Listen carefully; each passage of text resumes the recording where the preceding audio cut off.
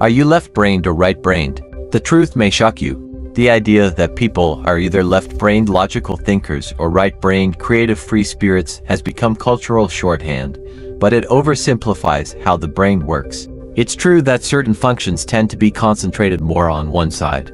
The left hemisphere is usually dominant for language, and the right is more involved in spatial awareness and recognizing faces.